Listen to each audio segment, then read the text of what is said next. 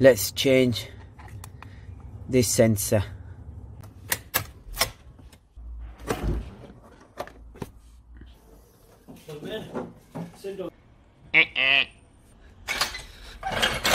In today's video we will be changing this knock sensor. Stay tuned to the end of the video to see how we remove and install this knock sensor to Honda Civic Type R EP3. Let's get started. The tools you will need for this video is a 24mm deep socket. The reason why is because we need the socket to go over the actual sensor, as it's a bit difficult to get with the spanner. Okay, so the knock sensor location is, if you come in from the front of the car, at the front of the sump,